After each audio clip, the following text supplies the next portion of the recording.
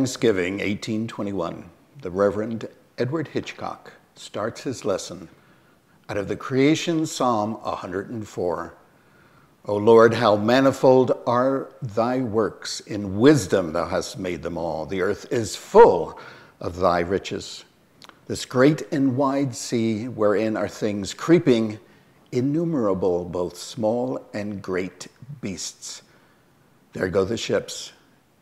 There goes the Leviathan, whom thou hast made to play with. In that first marvelous Thanksgiving sermon by Hitchcock in 1821, he expressed wonder at the beauties of the shapes of the created beings in the ocean. And among the beauties were the sawfish, such as this great snout that would be attached to another 8 or 10 feet of fish. Fish were making a huge impact in the 1820s and 30s and 40s in paleontological literature. The most famous, influential paleontologist was Louis Agassiz, the fish guy. And the most successful fossil fish finder was Hugh Miller, Scotsman newspaper editor and a fierce defender of the independence of the Scottish Presbyterians. And the one scientist that Hitchcock wanted to meet above all when he finally did visit Europe in 1850 was this Scotsman, Hugh Miller. And Hugh Miller said, and he wrote in The Testimony of the Rocks, his greatest book, that the fossil fish show that creation unfolded in stages, and that the great fish come before the great reptiles that came before the great mammoths. But the very first fish in the first wave were God's grandest fish productions. It was like a parade of mounted knights, and in the parade you would put the best, the brightest, the strongest knights and the fiercest stallions in the front row, just so the earliest fossil fish were the best of all.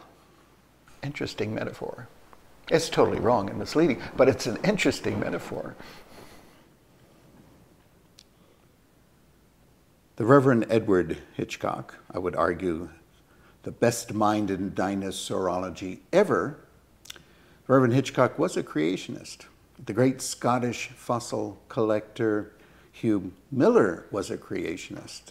The great fossil fish thinker Louis Agassiz was a creationist. But they weren't simple, know-nothing creationists. They had a theory from fossils, from anatomy, that creation came in successive levels, and in each level, every species in every part of its anatomy was perfectly adapted for that time, for that place.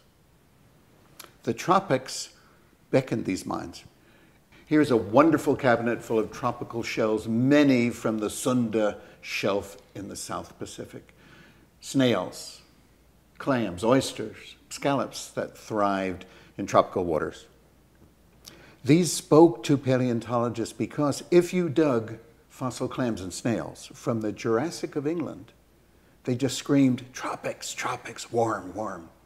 If you dug fossil plants from the Jurassic of England or from the Jurassic of Massachusetts or Connecticut, those plants said, we're tropical. So it was a known fact, it was established that the past was warmer, much warmer than now, that in the Jurassic period, tropical conditions existed. And according to the theory, the nuanced theory of creationism, in the tropics, you can't have humans. In the tropics, you can't have intelligent forms of life. You couldn't have the brainiest, smartest, fastest animals. The tropics were a time of sluggishness and slow life. Alligators, crocodiles, they're fine in the tropics. That theory even extended to human civilizations. The savants, the thinkers all over Europe and North America, including Hitchcock, believed that the highest flowering of human civilization couldn't be in the tropics. It was here with the temperate zone. As life moved to the next layer of creation, the summers got a little less hot and the winters got a little colder, and then you got the great mammals of the Cenozoic era. You had the saber-toothed cats and bears and mammoths and mastodons, and finally, people, because the world was finally ready for people. So These are creationists. They're thinking creationists. They're trying to put all of the history of rocks and fossil plants and snails and clams and dinosaurs into this history of preparing the Earth's surface for the flower of creation, us.